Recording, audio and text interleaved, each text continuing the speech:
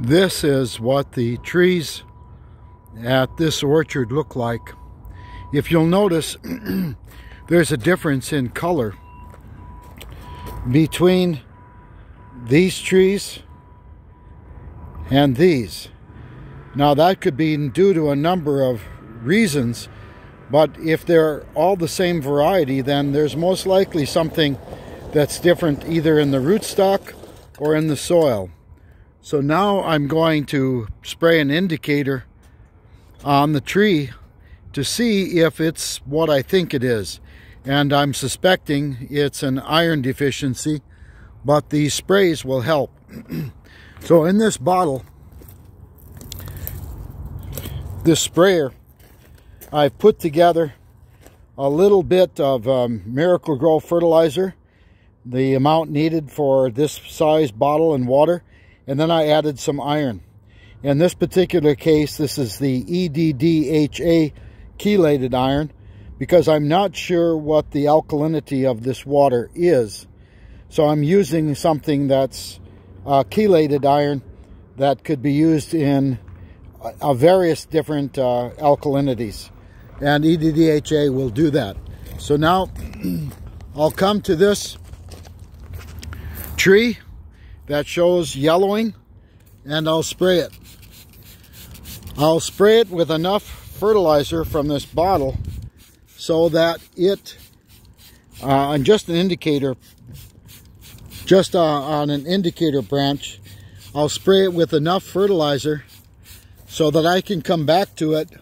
I'll mark it, and then I'll come back and check it later on. Because what will happen if it is an indicator, if this is an iron deficiency, I'll see some changes in the coloration of this branch in a matter of hours, but I'll check on it tomorrow.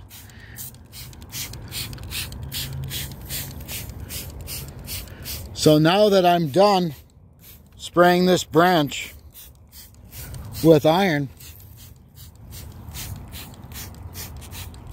to the point of runoff, in other words, I want to put enough water fertilizer mixture on this so that the solution will drip from the tree. Now I'll go ahead and I'll put this on the ground, use it a little bit later, and now I'll use a piece of nursery tape to mark that branch. And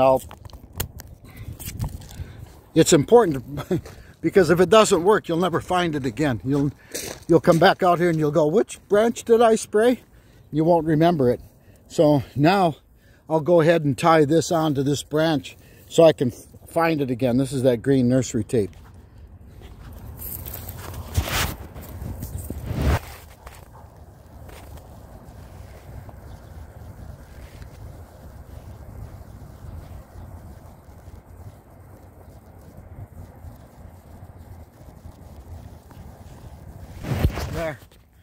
There now, it's in there. I'll be able to find it again, and that's the branch that was sprayed.